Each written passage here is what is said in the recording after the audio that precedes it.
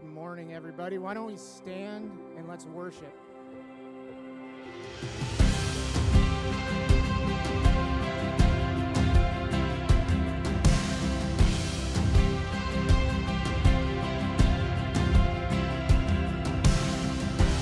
Remember those walls that we called sin and shame?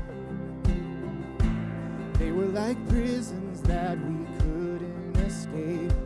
But he came and he died and he rose. Those walls are rubble now.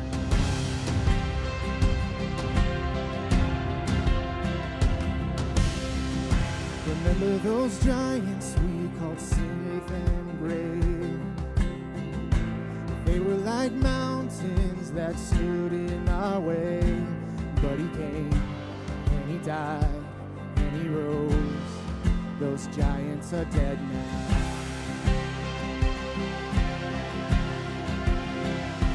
This is our God, this is who he is.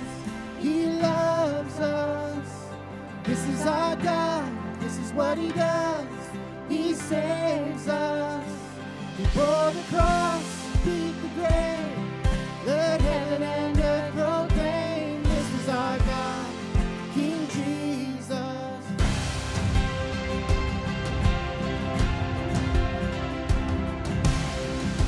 Remember that fear that took our breath away? Faith so weak that we could barely pray. But he heard every word, every whisper. Now those altars in the wilderness tell the story of his faithfulness. Never once did he fail, and he never will. This is our God, this is who he is. He loves us. This is our God, this is what he does. He saves us. He bore the cross, beat the grave. Let heaven and earth proclaim. This is our God, King Jesus. Who pulled me out of that pit? He did, he did. Who paid for all of our sin? Nobody but Jesus. Who pulled me out of that pit? He did, he did. Who paid for all of our sin? Nobody but Jesus. Who rescued me from that grave?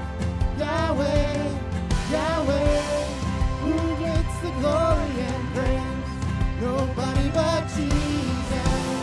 Who rescued me from that grave? Yahweh, Yahweh. Who gets the glory and praise? Nobody but him. This is our God. This is who he is. He loves us. This is our God. This is what he does. He saves us. For the cross, beat the grave. Let heaven and earth proclaim. This is our God, King Jesus. For the cross, beat the grave. Let heaven and earth proclaim. This is our God, King Jesus.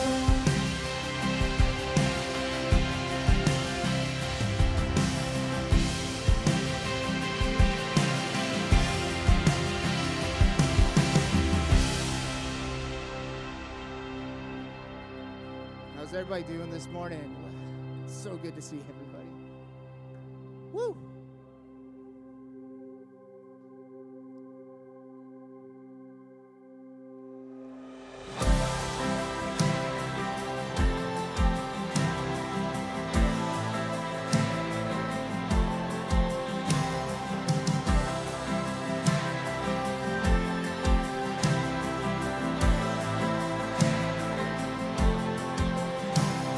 There's peace that outlives darkness, hope that's in the blood. There's future grace that's mine today. that Jesus Christ has won. So I can face tomorrow, for tomorrow's in your hands. All I need you will provide, just like you always have. I'm fighting a battle you've already won. No matter what comes my way, I will overcome. Don't know what you're doing, but I know what you've done. I'm fighting a battle you've already won.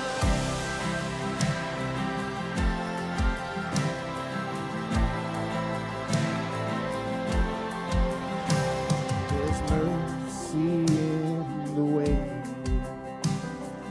manna for today. And when it's gone, I know you're not. You are my open sail. When the sea is raging, your spirit is my help. He'll fix my eyes on Jesus Christ. I'll say that it is well. Oh, I know that it is well. I'm fighting a battle you've already won.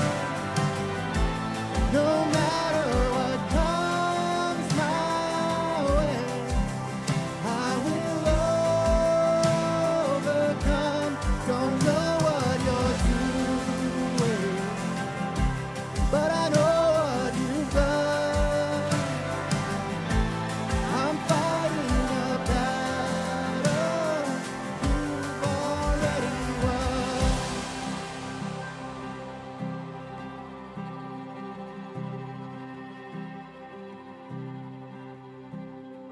I know how the story ends.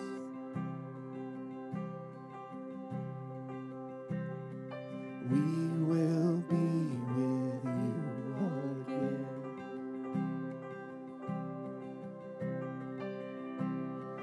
You're my Savior, my defense.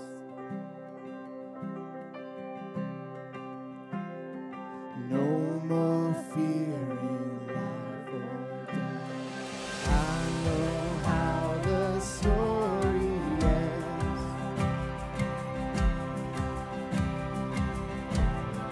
We will be with you again.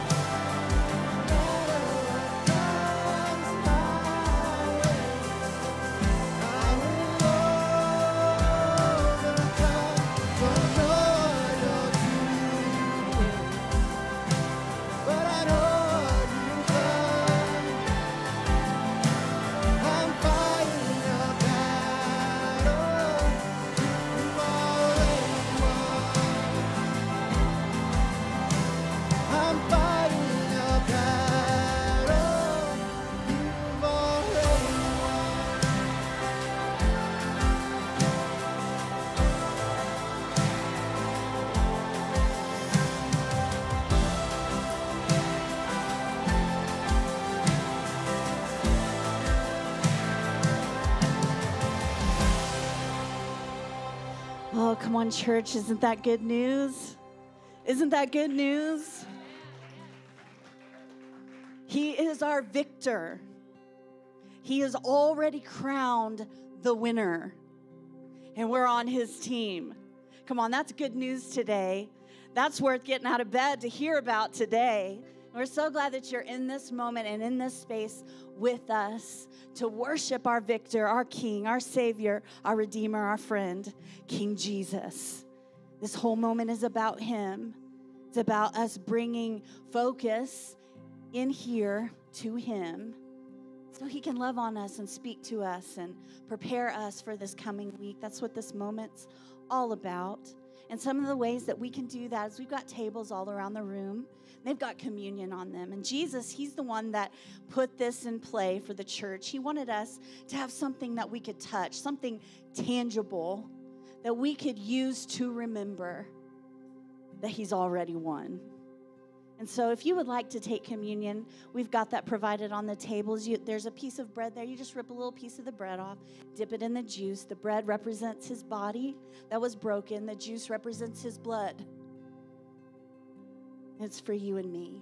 So if you would like to do that, you can do that during this next song. We've got a team that have prepared themselves to minister to you. If you would like to bring prayer to God and you'd like someone to partner with you in that, man, sometimes I just need someone to touch me and be in it with me. Me know that I'm not by myself as I'm bringing a request to God. And these ladies are in the back. They would love to do that and connect with you. If you would like to do that during this next song, you can do that as well. But can we lean in this morning? Can we make this moment about Jesus? Can we make much of Jesus right now? Can we turn everything off that we came in here with? Just kind of close it down for a second. Close the computer, if you will. Let's lean in and let Jesus minister to us. Is that good? Father, we ask that you come and do what only you can do. Make things right for us in our hearts and in our minds. Minister to us. You said that if we would move towards you, you'd move towards us. And I know that you're doing that right here, right now. I know that you make much of these moments. You don't see it as a light thing that we would gather together to hear from you and to love on you and for you to love on us. And so, God, I already know that you make much of this, but we as a group declare it's much to us. We thank you that you're in the middle of this as we take communion. It means something to us. As we bring our tithes and our offerings, it means something to us. And as we bring our requests to you, God, we expect that you hear, because your word says that you do. So come and dwell and be in the midst of this with us today in Jesus' name. Come on, church, let's continue to worship him.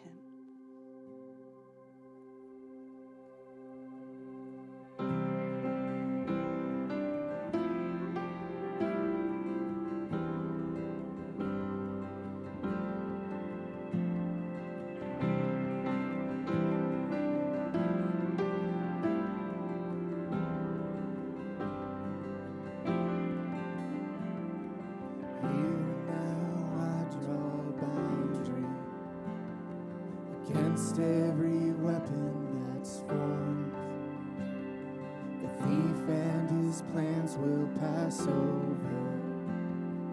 When he sees the red on the door, I plead the blood. Oh.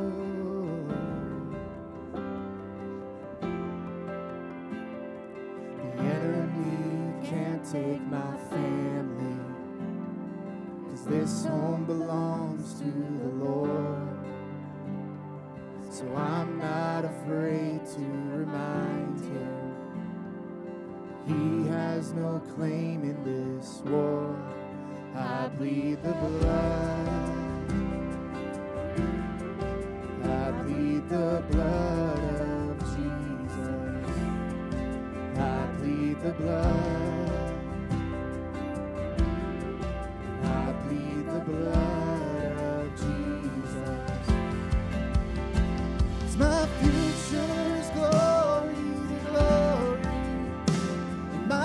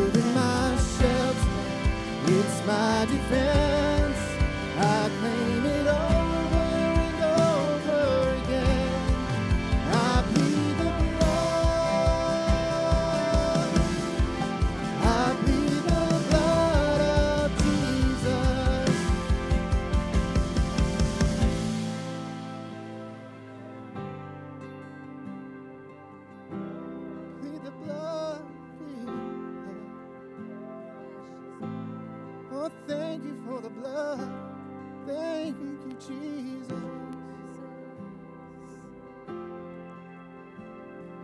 What can wash away my sin?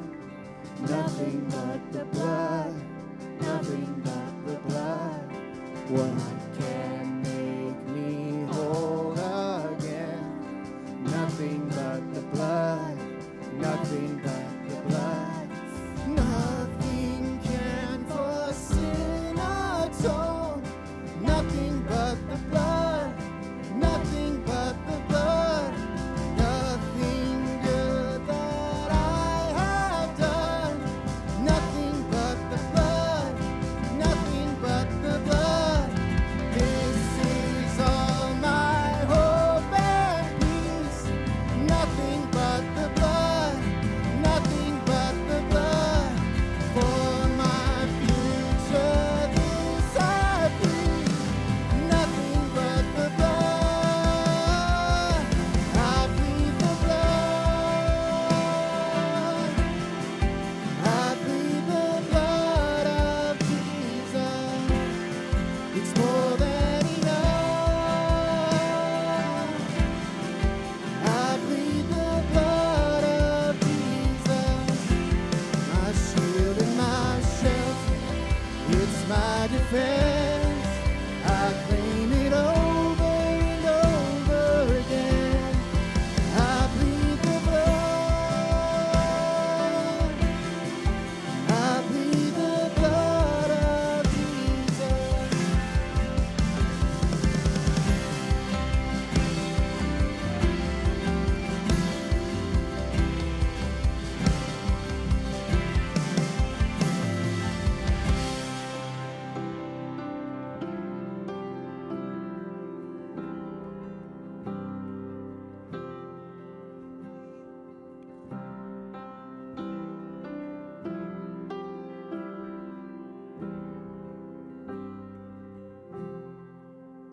Father God, we just thank you for your blood. We thank you that we have our shield and our shelter in you, God, that you protect us, that you are our ultimate weapon against the enemy. Thank you, God. Thank you for the blood of Jesus. We praise you. We thank you. It's in Jesus' name that we pray. Amen. Well, y'all can go ahead and, before you have a seat, I want you all to greet somebody you haven't met. If you have met everybody, congratulations. Meet somebody again. We're going to take a few minutes. Kids, you're in here today. So go in the back and grab your green bags, and we'll get back to our message in just a minute.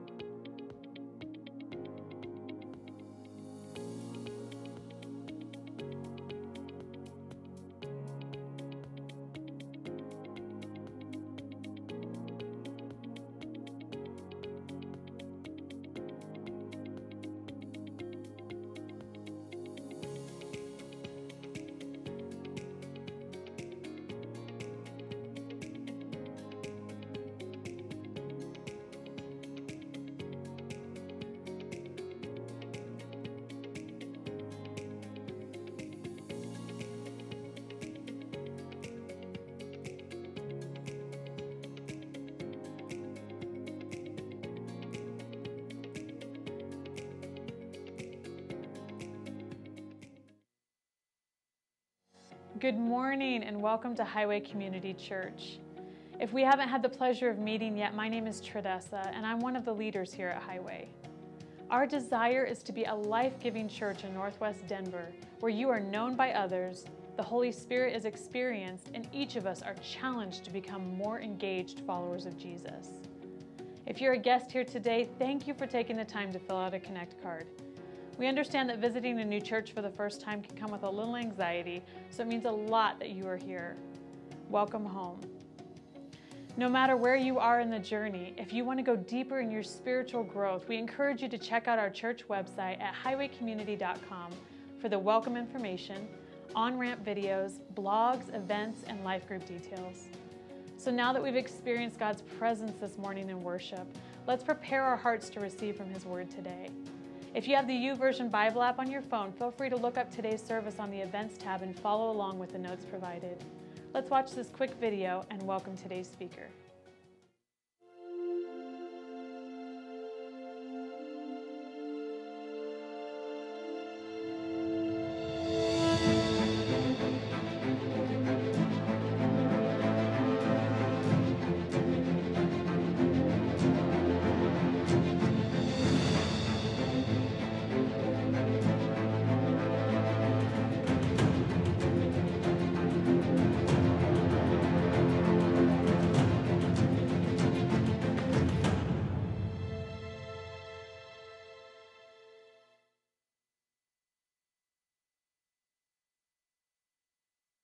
Good morning. There we are. It's so good to see y'all. I'm so glad that y'all came and chose to be in this moment with me. I know that you could be lots of places right now, but for you to be in this space, I honor it. I honor this moment. God wants to minister to us today. He really, really does. I'm sure y'all get sick of hearing me say that. Missy, don't you have something else to say? No, I don't. That is what this moment is all about to me. Jesus coming and ministering to us so that we are prepared for what he has asked us to do. And that's to spread the good news. That's what he asked us to do in every piece of our lives. And I want this moment to be saturated with what you need. And so I honor it, and I honor you for being in this moment. So glad that y'all are here, and so glad that you, if you're joining us online, can we welcome them as well? So glad that you're with us as well, and I honor you. I honor your time, and I hope that the Lord ministers to you, whether you're with us currently in this moment or maybe you stumbled on this and found it. I believe that God wants to touch your heart and life too. Jesus is after you. He loves you, and he wants to be in relationship with all of us. And I'm just believing that God will do what he always does, and that's show up when we give him attention. He likes that. He likes for us to give him attention and listen to him. And I believe he's going to give you exactly what you need today. And last Sunday was Potluck Sunday. How many of us were here? That was so much fun, y'all. I love it. I love when we have potluck. You know, we are very busy people. There's a lot going on through the week. And so Steve and I were like, how can we create moments where we have touch points? Because we are so busy during the week and we're kind of already here. So why not extend it a little bit? And so I'm so glad that y'all have jumped in. Y'all didn't have to. You could have been like, well, I got stuff I got to do. Missy, I'm not staying. I'm going to go home and eat my own lunch. But no, y'all provided a moment for all of us to connect. And listen, it's precious. And it's valuable. And so I wanted to recognize that as well, that it isn't lost on me that you are jumping in whenever we're providing these moments for us to gather. It's just big. It's very important. And as you can see, Steve is not here. His big presence is very much missed. Steve, if you're watching, we love you and miss you. He is in South Carolina. He got to go to be with some other pastors at a retreat, and he's gone a couple of years, and he loves it when he goes. And so he told me to tell y'all thank you for giving him space to get away. He's made some new friends. Shocker. He was like, literally, I made some new friends. Like, well, duh. I mean, for me to say that, it'll be like, what? She made a new friend. But for Steve to say that, I mean, everywhere he goes, like every person he encounters is his new best friend. He's just that person, and I love that about him. So he's made some new friends, and he's rested and excited to come back. He comes back tonight. I think he lands about 8 o'clock. So y'all will have him back next week. But today you got me. I'm going to bring the words today. But as Steve was looking into what he wanted, or what he felt like the Lord wanted for us, one of the big things I know y'all have been hearing is that he wants us to learn how to be able to express to people around us what Jesus has done. And one of those ways is Steve felt like we should give space and opportunities for people to get up and share. And so we've had some of that these last few weeks. And today, before I jump into the message, our sweet Jen is going to come, and she's going to share her story with us. And I just want to encourage us as she's coming to respect this moment. It's not easy to do this. It's very vulnerable, but it's powerful. And I want y'all to listen. Can we listen today? Let's listen for God to say something. It's not just Jen's story, it's Jesus' story that she's telling. And so let's listen for Jesus to talk to us as Jen, come on up here, as Jen shares her story with us. Is that good? All right, so let's welcome Jen. Good morning, Highway. If I haven't met you, my name is Jen. I've been coming to Highway about 7 years. Just want to share a little bit about my story and God's love. I did not grow up in church. I did believe in God. I believed in Jesus. We celebrated Christmas and Easter. But I didn't walk. I wasn't walking with Jesus when I was young.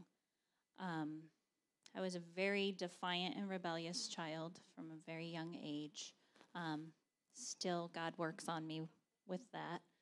And went through a lot in my life. By the age of 13, I was using drugs and drinking. There was something in me that felt like God loved everybody else, but he didn't love me. I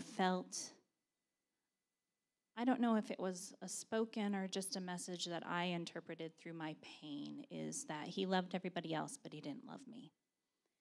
And I started acting out. I began drinking and doing drugs. By the age of 16, I was addicted to meth.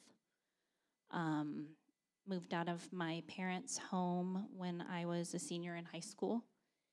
And I just began living a lifestyle, living to die. I lived a very high-risk lifestyle with very dangerous people. I was a drug dealer. I did lots of drugs and drinking and all of the things that come with what you need to do to get those things. Keep it G-rated for our littles. And I basically I blamed God for everything. I did not understand that there was an enemy and an adversary, and I blamed him for everything. And I was set on, in my defiant ways, doing everything opposite of what God would want. Fast forward, I had this amazing, beautiful daughter who was my world, and that started to change my life. I thought that I was already doomed, but I wanted to give her a chance at life, and so I was going to take her to church and let her make her own decision. In doing so, God found me. And let me tell you, his love, I was the one that he left the 99 for. He pursued me. He pursued me in big ways. He showed up in big ways when I was participating in things I shouldn't have been participating with. He kept me alive. There are many times that I shouldn't have been based on who I was running with. And he showed up. He showed up big. And I remember one day I was sitting and I was drinking and crying because I didn't want to drink, but I didn't know how to not drink. And I didn't want to live, I thought, but I knew that that wasn't my decision to make. And I sat and I cried out, and God, I heard him clear as day, and he told me, and he'd been pursuing me and pursuing me. I can look back and just crazy stories. And he said, you can keep drinking, and I love you no matter what, but you can't do what I want you to do if you're drinking. And from then on out began the journey for me to get sober. But God, he pursued me, he pursued me, he pursued me. I have been clean and sober for many, many, many years. Jesus he saved me. And he saves me every single day. And Jesus is my everything. I love him. He is my everything. And I'm blessed. I'm blessed today. I went through a lot of things in my life. Won't go into all the details, but he's turned it all for good. I get to go help jail ministry. I've helped with women with domestic violence, help people get sober and clean. He's just used me I get to be a vessel for him today, and if I can just let somebody know how much God loves them. And it's just, I'm a different person. Literally, I died to that old self, and I am a new creation in him, and I'm very grateful. He's my everything. So good. Thank you, Jen. You know, we've all got a story to tell. All of us. All of our lives are woven in as we've accepted Jesus as our Lord and Savior. It's woven into the story of God. And we get the opportunity and the privilege to display that to the world around us, to let them know God loves them too. We don't have to be perfect. I don't know who needs to hear that today, but you do not have to be perfect to have a relationship with God. He did all of that for us so that we could be in relationship with him. And that's what God is trying to get our attention on, is that he wants us. He wants you and me. He wants a relationship with us. And he has fought a fight and won so that we could be in relationship with him. And so last week, Steve kicked off a new series, The Armor of God. And in his, he gave us the 3 R's of spiritual warfare. Do you remember what they were? Okay. Resist. That's so good. You got it almost exactly the way I wrote it down. Recognize, refuse, and resist. And if we recognize who our enemy is, it is the first step to having the ability to be strong in the Lord. If we are fighting an enemy that's actually not our enemy, we can't lean in on his strength. But when we recognize who it is that we're fighting, we can then lean in on God and let him be a part of it. But even though we recognize I can see my enemy, he can be right here in front of me and I can see him. And he can throw stuff at me and me not resist it and not refuse it and just let it happen. I can see him and I recognize you're my enemy, but I'm just going to let you do whatever. No, we need to see him and then refuse the things that he's throwing at us. And we have been given an armor and weapons to fight this enemy that is trying to come against us. The last week was so good. If I just encourage you, even if you were here, I was going to say if you weren't here, but even if you were, and you start feeling like, man, I feel like there's this resistance to life. What is that? I encourage you to go back and listen to what Pastor Steve taught us, because it was very good and powerful. And so we're going to continue in on this series of the armor of God today. And so this is something we say all the time. So we're going to say it again today. Let's say this with me. I want to grow. God, you have more. And I want to know it. And we want to posture ourselves to be able to hear from heaven. And if we think we know it all, it blocks our ears. If I think I know something, I stop listening. And so that's why we want to posture ourselves, so that God, the God of the universe, who literally knows everything, can continue to speak to us and lead us and guide us in this thing called life. And so that's why we say that all the time around here. So how many of you would say that you know that we are in a war? Like you know it. You're intimately connected to that.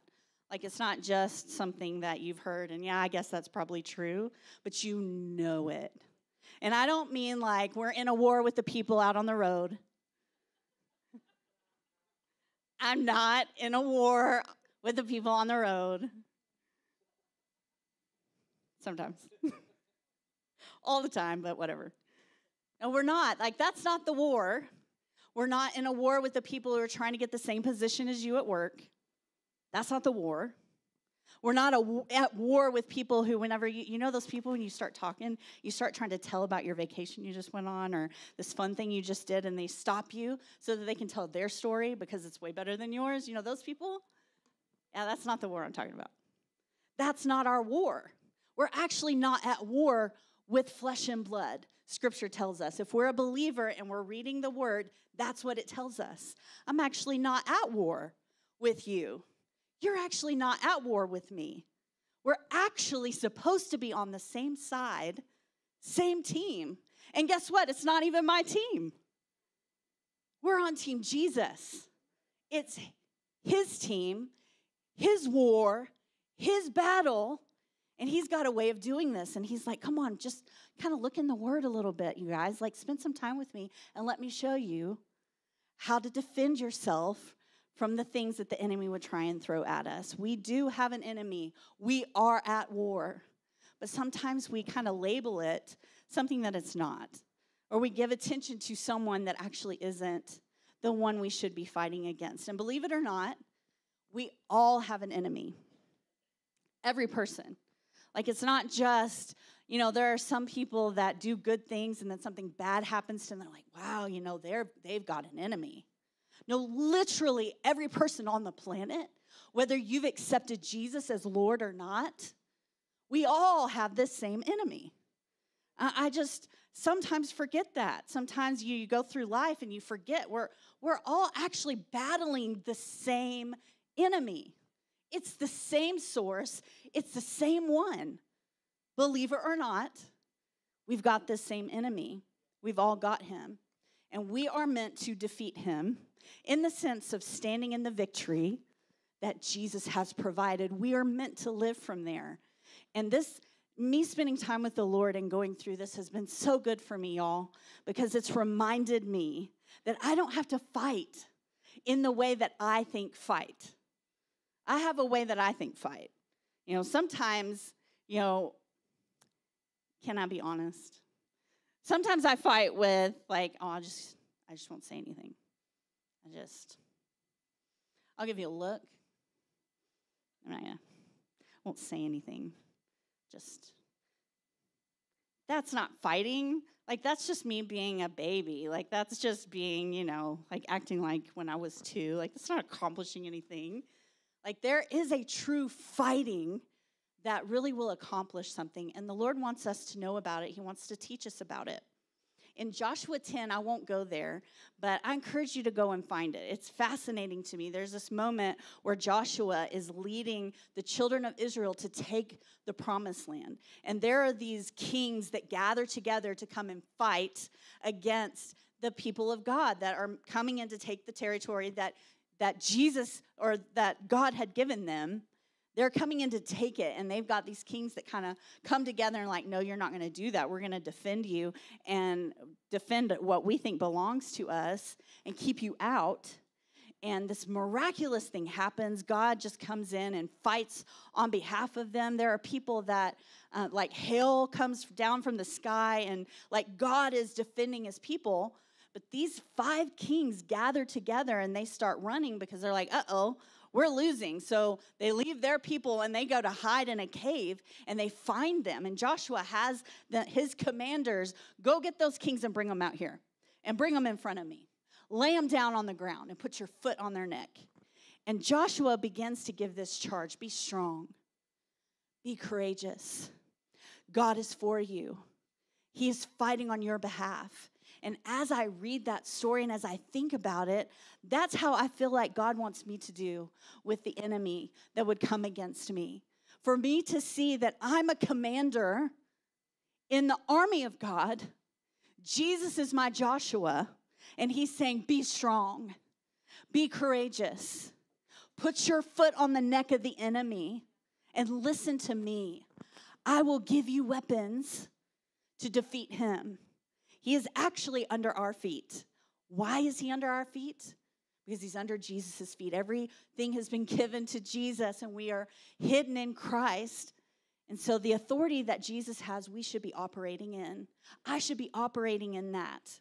When the enemy tries to come against me, I should know that I have weapons, and I'm not by myself in it. And so that's the picture I want us to have as we're going through this moment today, as we turn off what's going on that we brought in, as we stop to kind of, maybe not think too much about what's next, but just right here, be present in the moment.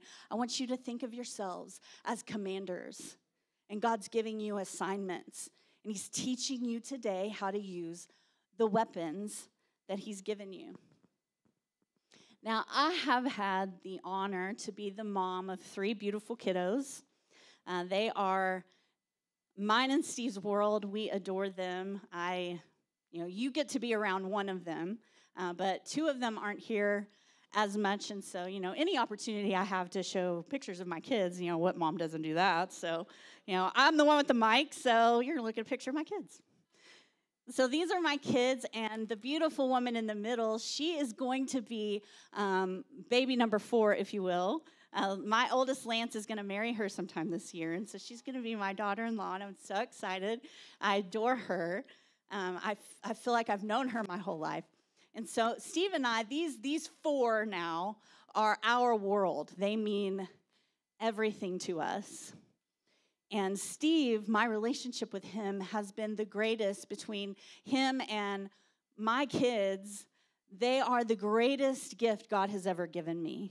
They really are. Like, I mean that. Like, it is an answer to my prayers to have this relationship and this family that I have.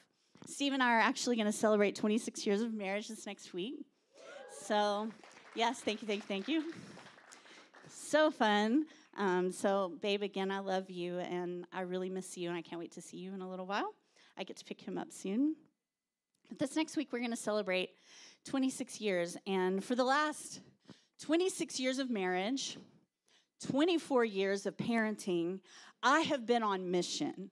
I've had a purpose to everything that I have done. I've wanted so much for the gospel to be preached, in a sense, through the atmosphere and the experience that the 5 of us had in our home. Like, that was my mission. I wanted that. It was everything to me. And, you can look at, I've had people kind of roll their eyes, like, your mission was to have kids. Wah, wah. Like, you didn't have a bigger dream, Missy. Like, everybody has kids. Like, that's silly. Like, you don't have a bigger, ambitious goal in life. The goal wasn't to have babies. It was a bigger goal than that. There was something bigger at hand. I remember the moment when I took time, and I'm sure all of us have done this, where I kind of stood there and I looked back, and I can see back generations. So I'm not even talking about what I can physically touch right now. I'm talking like I took time and I looked back. Have y'all ever done that? We look back just to see what's there. Like, what is it that, there are these pressures that come at me. Why do I struggle with these thoughts? Why is this pressure coming at me that it seems to be habitual? Like, what is that? And I took some time. I was 16, 17 years old.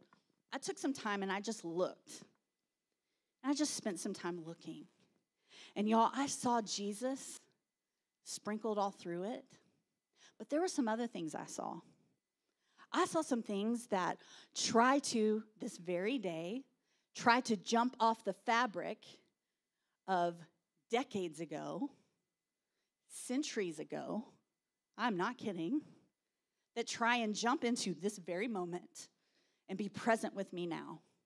I can look back at it and I see pride. I can see it. I see it sprinkled in moments of my family line. I can see people who have a hard time committing to stuff. The follow through. I can see that. I see divorce. I can see it just generation after generation, and it's a pattern that I saw. I could see it.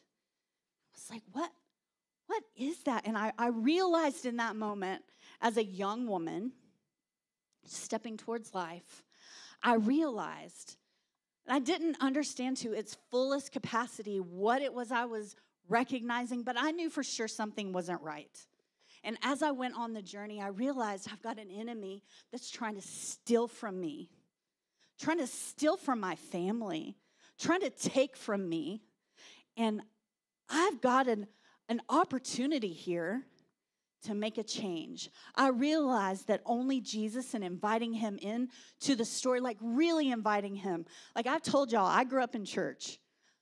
I've done this my whole life. You come to church and you sing songs and you sit next to each other. And I mean, depending on the flavor, you might get up and hug each other. You might, hide a little, like depending on where it is and what you're doing. But it's kind of you come in, you sing a song, you're going to listen to a message and try and figure out how to apply that to your life. I mean, I've been doing this my whole life.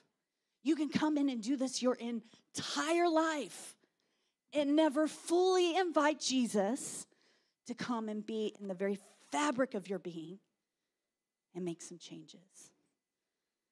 And that is what I stepped towards as Steve and I were getting married, and I recognized there were these things that, man, this pain that I see that is trying to jump into the middle of my life and my world. I don't want that.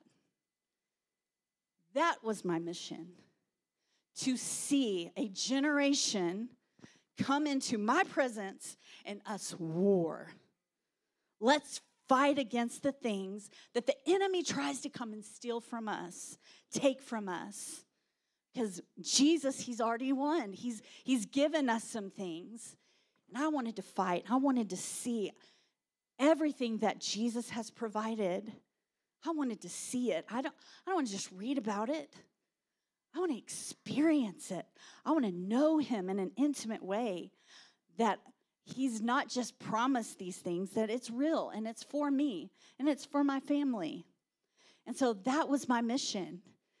And it will forever be my children, my grandchildren, my great-grandchildren. If Jesus, I think he might come back tomorrow, but that's just me. But if he doesn't, great-grandchildren, they're going to look back at this moment. And they might see some blips, and they're going to still see some blips in me because I have not arrived. Shocker. I'm sure you all knew that. But there are some things that I have done right, and there are some things that Jesus has got in the middle of our family and started shifting some stuff.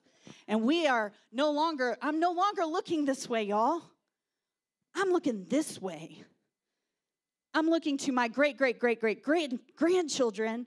What must life be like over there? As things have continued and seeding into my kids. Come on, we're in a war. We're fighting. We're fighting for something. We're fighting for something valuable, and that is to see the kingdom of God expanded and the gospel of Jesus Christ declared through our lives, through our family, through our atmosphere that we create and set. We're declaring the goodness of God. That's what we're doing. What must life be like over there? I'm so excited for them. Not that my life was bad, don't hear me wrong. But there are some things that were stolen back there that I want back. And God does too. And he wants that for you and for me. There are two things that I want more than anything in this life. And it's to stand before my Jesus and hear him say, good job. That was tough. Good job. You stood the course. Good job. You didn't quit. Good job. And I promise you I got moments to quit. And I haven't done it. I want to hear him say, good job. I want that more than anything. And I want to see here and now in my lifetime, the gospel actually perform what Jesus said he sent it to do, to bring redemption to my life. I want to see it. I want to touch it. I want that more than anything. And I know that you do too, or you wouldn't be sitting in this room right now. And so I'm believing that God's going to take us to a next step, give us one more thing, one more nugget, whatever it is we need to take that step towards seeing him and what he desires for our lives fulfilled. That's what I'm believing. That these things that have come against us, and as I was talking, you probably could picture certain things in your life that you're like, yeah, that's been stolen back there and I want it back. God wants to give it back to us today. If Jesus paid the price for us to have it, I want it. Do you all agree with that? I want it. If he said it, I want it. If he didn't say it, well, then let's throw that away. Let's lean into what he did say. I want what he said. I want what he has for us. And one of the best ways we can find out what he says is his word. So look at this with me. And I want you to really, really look at this. Don't skim over this. I know you've heard it before. But lean into this, Psalms 103. Starting at verse 1, it says this, bless the Lord, O my soul, and all that is within me. Bless his holy name. Bless the Lord, O my soul, and forget not all his benefits, who forgives all your iniquities, who heals all your diseases, who redeems your life from destruction. Come on, who needs that? Who needed that? I needed that. I needed my life to be redeemed and restored. He redeems your life from destruction, who crowns you with loving kindness and tender mercies. who satisfies your mouth with good things so that your youth is renewed like the eagles. This is what we've inherited. This is the promise. This is the gospel. This is what we should be leaning in on. We've got benefits. We've received benefits in the kingdom. Now listen, we didn't inherit an enemy because we became saved. I'm going to let that sit for a second. Because sometimes we think, well, I got saved and now I got an enemy and I got to fight. No. You didn't inherit an enemy because you got saved. You inherited weapons to defeat the enemy that was already there. That's what we've inherited. Come on, is this good news or what? Is that good news? That is good news to me. As I sat and listened to God say that to me, I was like, oh my goodness, I sometimes feel like, well, gosh, Christian life is kind of hard. He's like, hold on a second. Stop whining and listen to me for a second. It's not. Think back to what it was like before you accepted the peace of God in your life. Think back to what it was like when you were actually in bondage and you have now been set free. Come on, we have weapons to fight an enemy and we get to win. And I don't like talking about the enemy. This is God's house in a sense. Wherever we gather, you claim that as God's house. And so, it's kind of like, why would you spend time talking about the enemy? Let's talk about God for a second. So I don't want you to think that as I go through this that I'm just talking about the enemy all the time. No, what I'm doing is exposing him. I don't like talking about him, but I do like exposing him and showing people that the thing that you think you're fighting against, it's coming at all of us. You're not isolated. It's not just you. There is an enemy coming at us, and we've been given weapons to fight him. So we didn't inherit an enemy. We inherited weapons, and we're exposing him for who he is today. The word talks about him, calls him Satan or calls him the devil.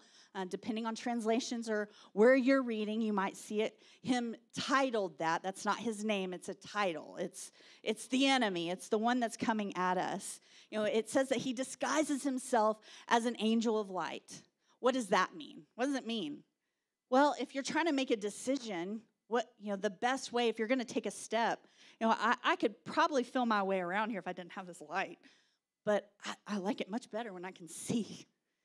He tries to show himself as the right thing to do, the light, the path to take, listen to his instructions versus God's. He tries to show himself as light, but he's actually darkness. It says he roams around like a roaring lion. It doesn't say he is a lion. It says he roams around like a roaring lion, seeking whom he may devour. But this is what Jesus called him.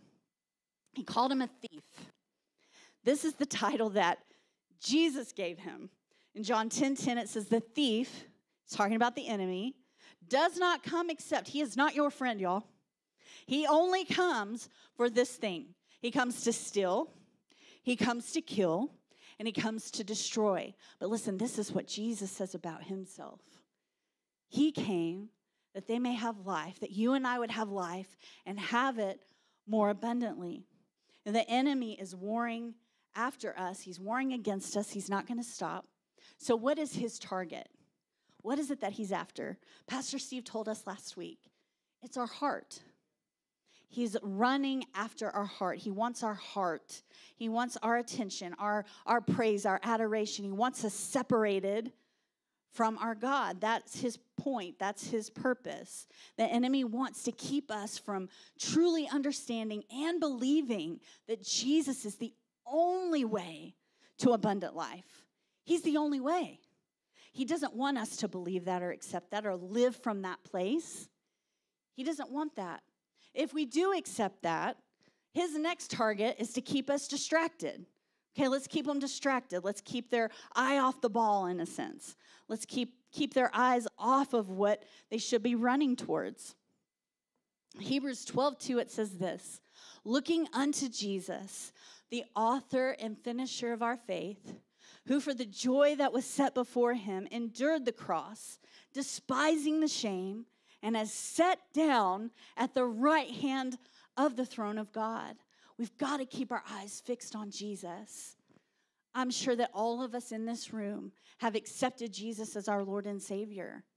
Let's keep our eyes on him. Who is Jesus? Who is Jesus to you? Think about that for a second. Who is he? He's our Savior. He's the Redeemer. He's our healer. He's our provider. He's the one in charge. He's the leader. He's the defender. That's who he is. He's our friend. Who is he? Who is he to you? Satan would want nothing more than, if you have accepted him, to get your eye off of that thing. Like, man, I don't know how I'm going to pay the bills right now. I don't know how I'm going to do it. I got to get 5 jobs, and I don't know what I'm going to do. I guess I just won't eat for the next month. I don't know what I'm going to do. I don't know what I'm going to do. I don't know what I'm going to do. I don't know what I'm going to do. That's getting our eye off of Jesus. Keeping our eye on Jesus. He's our provider. Well, and if I've got a provider, he's got a way. So, Jesus, talk to me. Versus, I got to figure this out on my own. I am the queen of figuring it out on my own. I am. And Jesus is like, stop doing that. Lean in on me and let me talk to you. Keep our eye and our attention on him. When we do that, it exposes the enemy for what he is, a liar. He wants us to think we're defeated, and y'all, we're not. I came to remind all of us. I know that you know this in here. But I'm reminding all of us today, come on, we've got help. We've got help. We're not by ourselves in this. So in Ephesians, the Apostle Paul, he eloquently pleads with us, please, will you please have the right perspective? That's how I read Ephesians. I love Ephesians and Revelations are my favorite books because it brings so much attention to who Jesus is and my relationship to him. And so I love that. In the first 5 chapters, to me, you may disagree with this, but for me, when I read Ephesians 1 through 5, this is what I keep hearing. It's all about Jesus. It's all about Jesus. It's all about Jesus. It's all about him. Keep your eyes on him. He provided it. He did it. He is the way. You're hidden in him. And when we get to chapter 6, we find out that Jesus, which it's all about him still, as we're fighting alongside him and with him, he has weapons for us to fight the enemy with. The enemy wants to get our attention on the wrong thing so we won't fight the right thing. Now, as a mom, I've got 2, I've told you I've got 2 boys, 2 men, grown men. They used to be little boys. And when they were little, listen, I had a beautiful opportunity to have a front row seat at many imaginary battles. There were lots of them. Lots of fighting. I don't know what we're fighting, but we're fighting something. And I also learned that anything to a boy can be a weapon. Anything's a weapon. When we were planning the church and we would have to set up and tear down a lot, the guys would walk in. My boys would, be carrying a chair and like, what are you doing? Put the chair down. Like, everything is a weapon. And I didn't have to teach them how to make gun sounds. Like, they just inherently knew how to make these noises and how to play war. Like, they've always done that. And when they got a little bit bigger, they started playing video games, and they would do this together, and their sister, they would play together. And this is something they still do. Lance being in Georgia and Derek here, they still make it regular, like several times a week. I have a witness in the back. He's saying yes.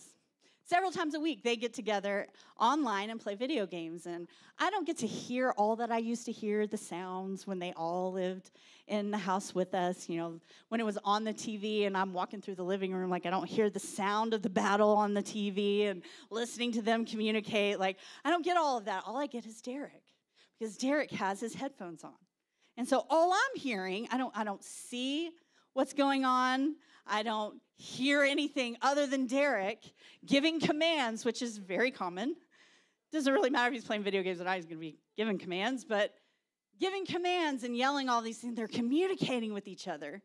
And the other day, as I was walking up the stairs, and I was walking in my room, and I could hear Derek in his room, and he's got a specific sound. I don't even have to ask if he's playing with Lance. I know he's playing with his brother. He has a specific sound that he makes. The way he even communicates is different. And he's playing with other friends. I'm like, yeah, no, that's not Lance. But when I hear the specific tone, like, I almost feel like my kids are under one roof again. And it just does something for my heart. So I was walking into my bedroom. Derek's room is right next to mine. And I could hear the sound. I was like, oh, he's in there playing with his brother. And I started hearing these things. And it's intense, y'all. Like, they are fighting. Like, they are saving mama is what they are doing. They are protecting the land. Like, it's intense. They are yelling. Derek's yelling all these commands.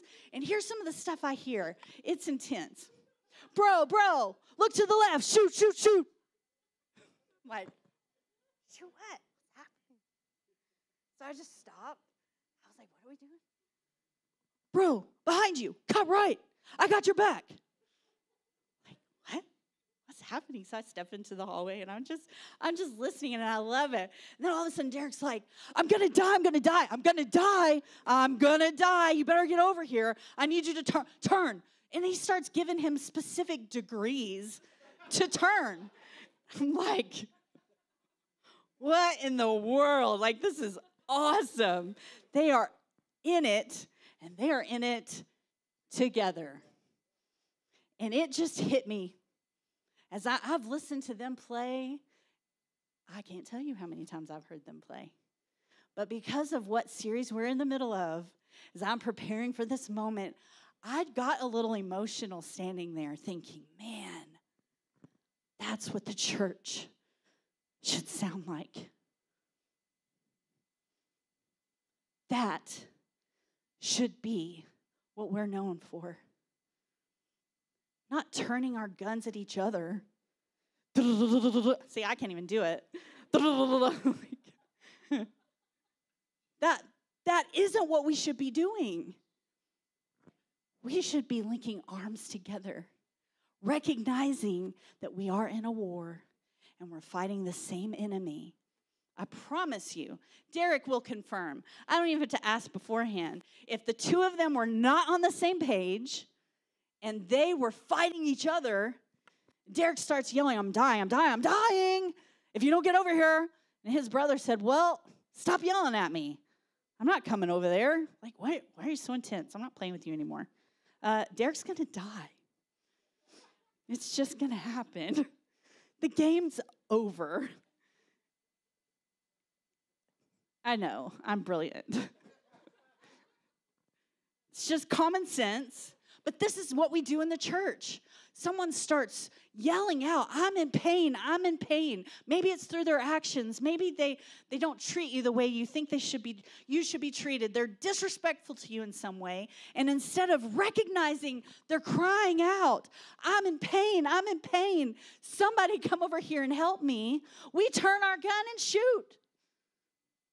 Forget you, can't. I'm guilty. Sometimes I think, I don't know. I don't know how to do this. Because I'm in pain myself. We should be leaning in on each other. We should be able to declare to one another, hey, the enemy, he's to the right. Shoot. He's to the left. He's behind you. I got your back. Come on, let's go get him. I'm struggling, y'all. I'm in pain. What do you need? How can we help? That should be the sound of the church. Us jumping in and fighting together, warring an enemy that's against us all, so that we can win. That's what it should be all about. And I know that is our heart's desire. That's what we want. Ephesians 6:10, it says, finally, my brethren, be strong in the Lord and the power of his might. Put on the whole armor of God, that you may be able to stand against the wiles of the devil. Another translation, it says like this, a final word. And I love that.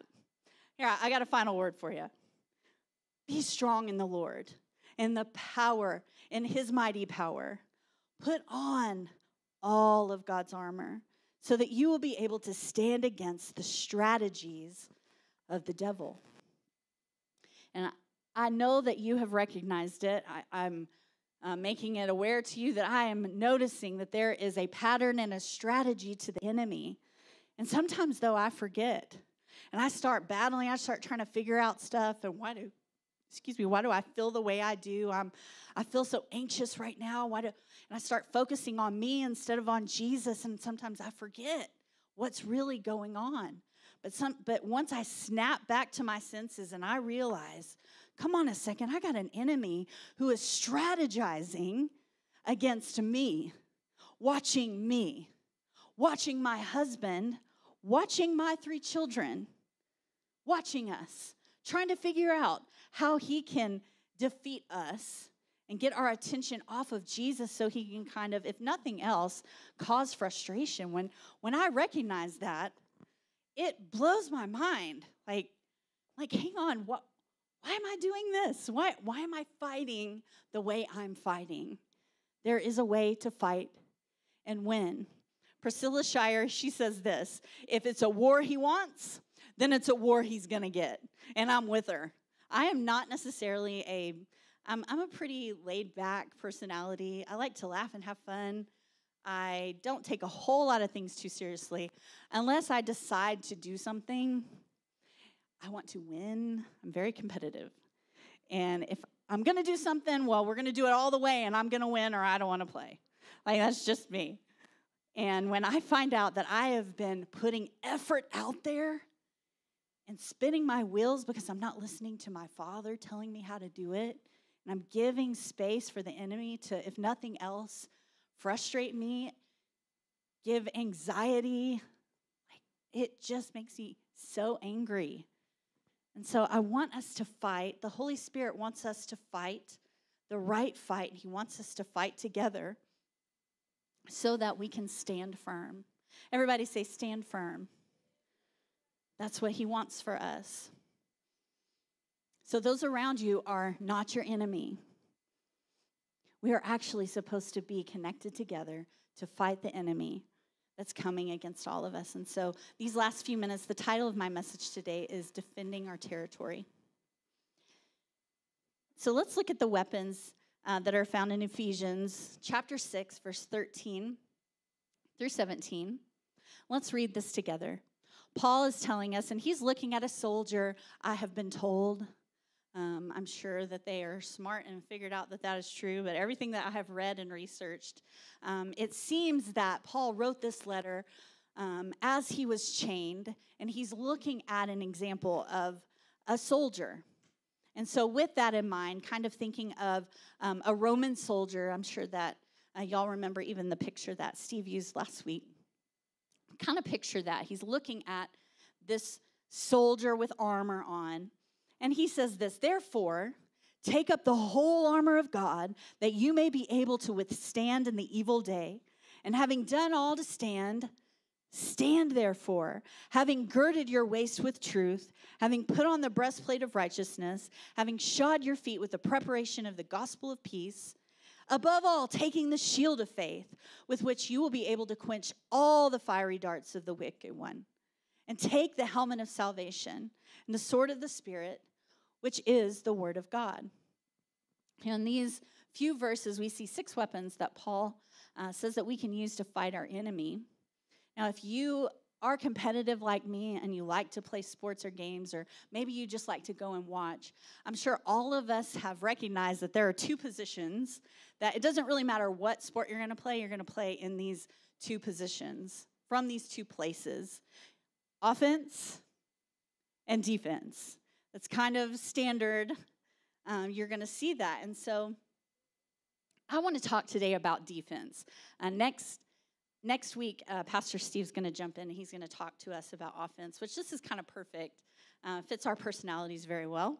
So the challenger is going to come in and teach us how to, lean in and take fight to the enemy. But today I want to talk to us about defending what belongs to us. And I've got to enjoy, I'm talking a lot about Derek today. He is the one at home, and so he gets all the attention, and it's wonderful. But he was my football player. And I loved watching Lance play soccer and Amber play soccer and volleyball. I loved watching Derek play. He was so good at it. And he would have his helmet on and his shoulder pads, and he was a lineman back in the day, and so he played both sides of the ball, which just simply means he never leaves the field. He just always is out there, which was great for me because I got to watch him play the whole game. Like, he was just out there. He was offense and he was defense. And there's just there was never a moment where Derek took off his helmet. Like, we're offense now, so I'm going to take my helmet off. I don't need my mouth guard right now because I'm offense, or I'm defense, or I need this specific part of the equipment for this play, and then I'm going to put it on for this. No, it's just always on him. He always had his helmet. He always had his mouth guard. He always had his shoulder pads. He always had his cleats on, always, whether he was playing offense or defense. I think I would have a really hard time if the coach would have been, "Hey, Crowder, those kids aren't hitting very hard. Take your helmet off." Like, excuse me? We are leaving now. You are no longer in charge of my kid. No, nobody would do that, but we kind of do that. Like, well, life is kind of easy right now. I got a handle on this. I think I'll just, I don't have to focus on these things that much anymore. I'm doing pretty good.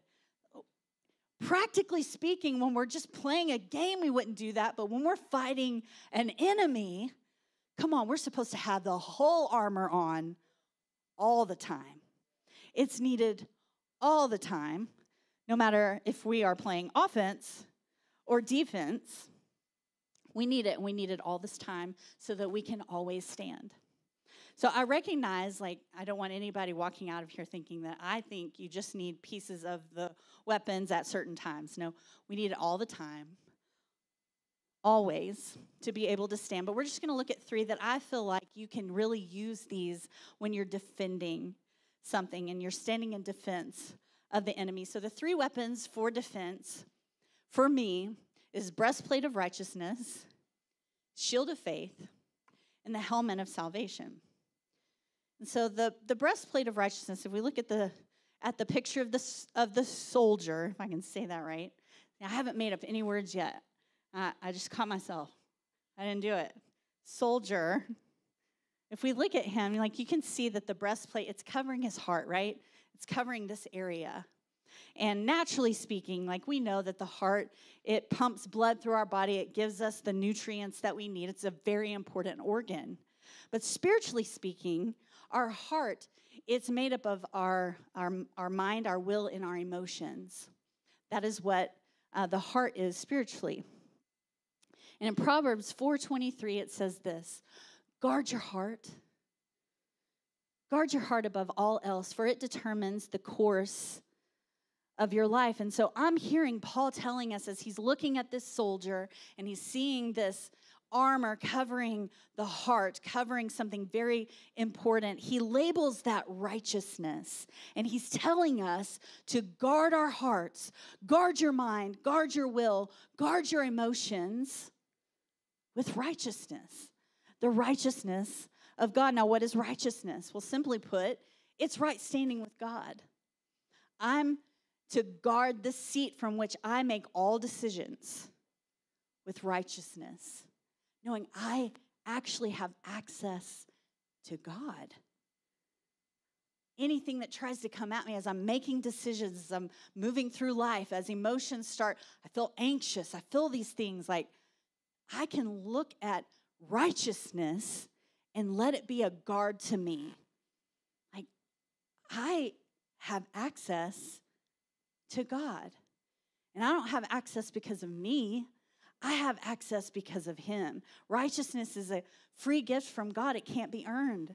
2 Corinthians 5:21, it says, for he made him who knew no sin, this is talking about Jesus, to be sin for us, that we might become the righteousness of God in him.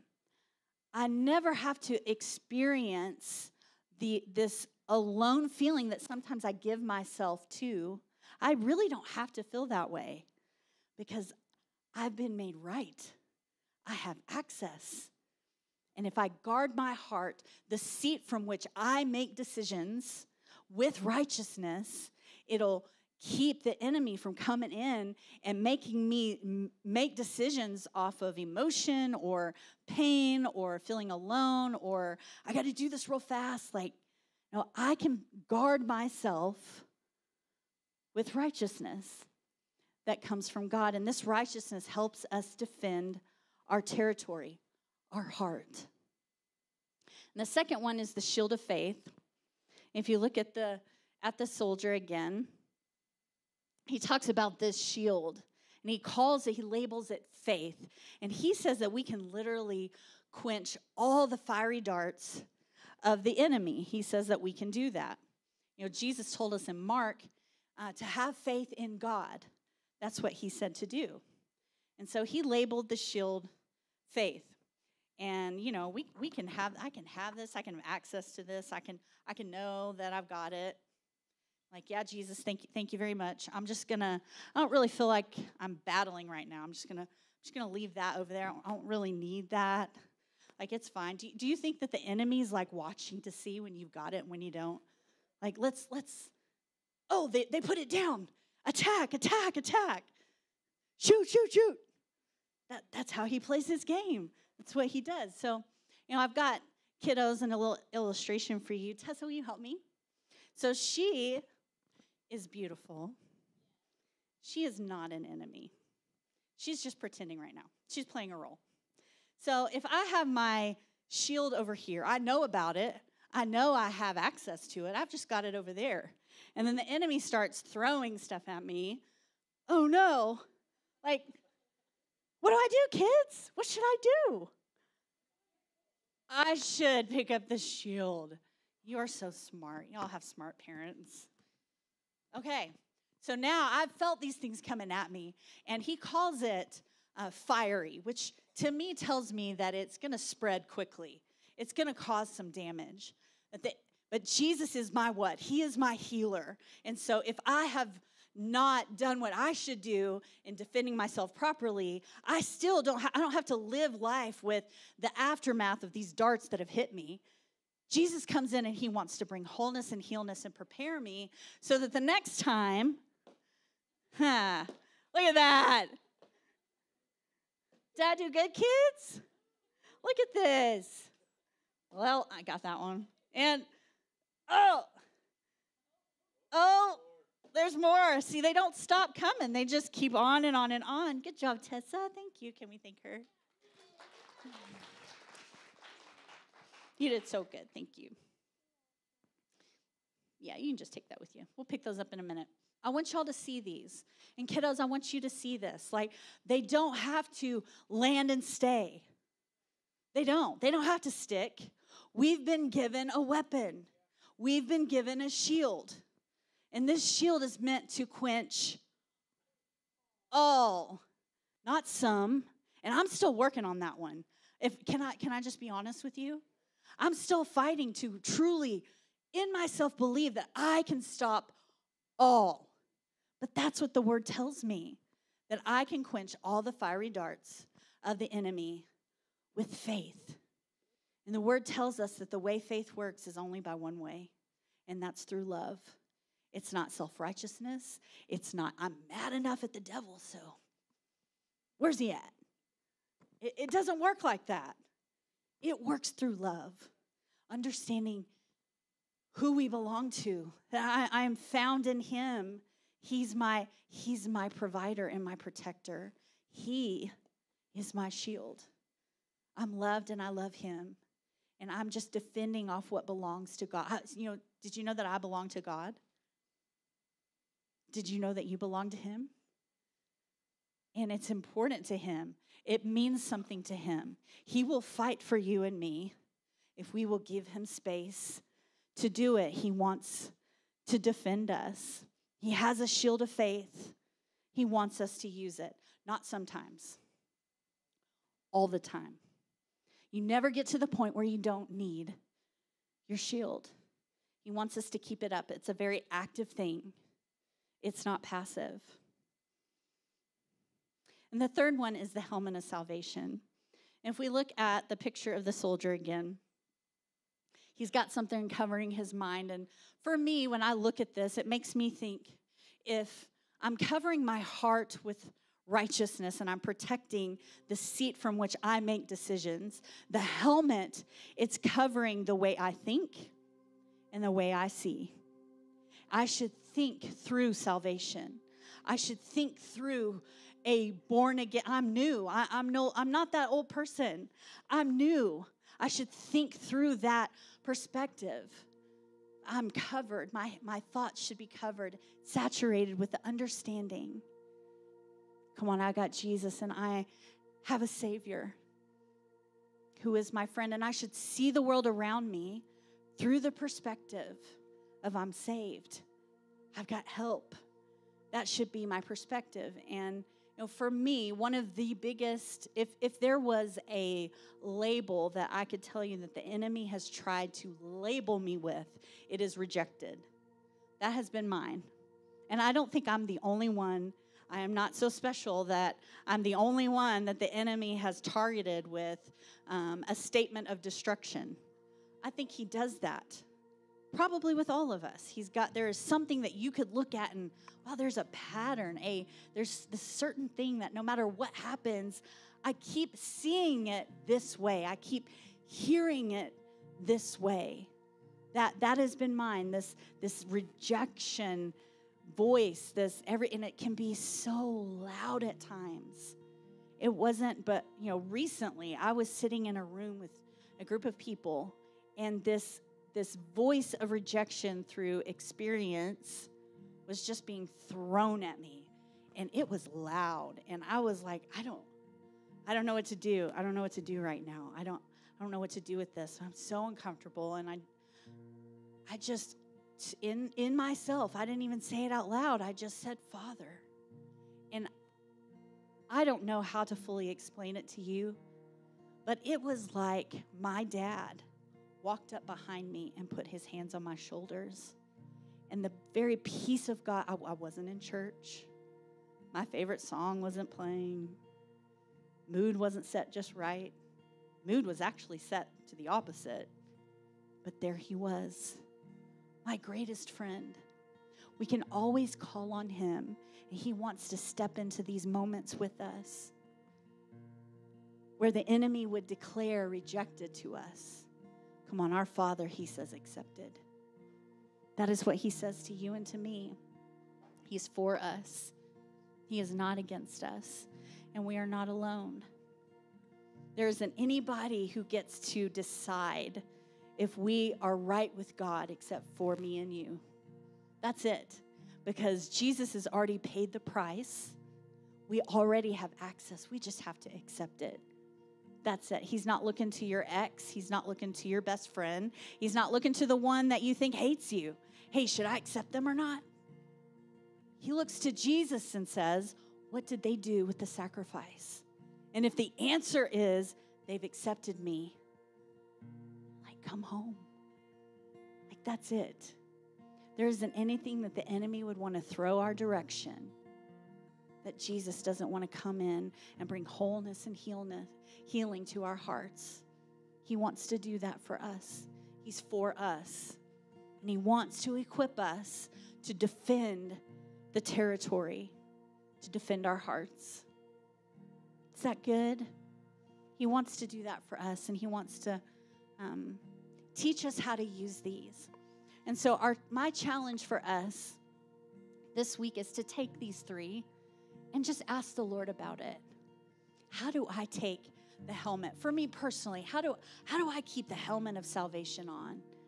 How do I keep righteousness right here guarding me? How do I personally do that?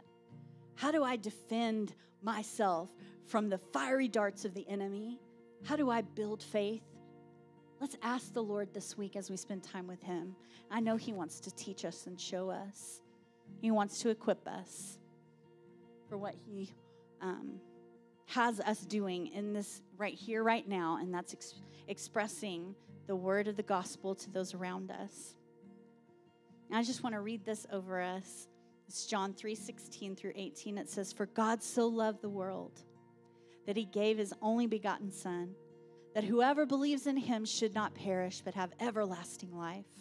For God did not send his Son into the world to condemn the world, but that the world through him might be saved. He who believes in him is not condemned, but he who does not believe is condemned already, because he has not believed in the name of the only begotten Son. We can defend our territory with these spiritual weapons, y'all. We really can. And we don't have to do it in and of ourselves. He wants to give us help. Y'all stand with me?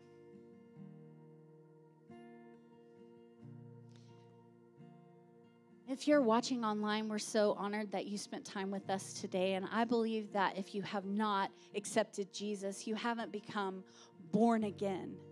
It's as simple as inviting Jesus into your heart, just asking him, declaring, Jesus, I know that you are the Son of God. I believe you were raised from the dead. I want you to come and be my Lord and my Savior. Make all things new. And if you pray that prayer, he will be quick right there to do that with you. And we believe that you'll be born again. And so I just want to encourage you, if you've never done that, to do that. And we're so glad that you were with us today. We'll be back next Sunday right here, Highway Community Church. Thank you for watching the Highway YouTube channel. We trust that God spoke to you right where you are. Please take the time to hit the subscribe button to follow us each week, and be sure to share it with a friend. You can support the ministry by heading over to our church website at highwaycommunity.com. Look for the Donate tab and help us continue to reach our world with the love of Jesus Christ. Thank you again for watching. God bless and have a wonderful week.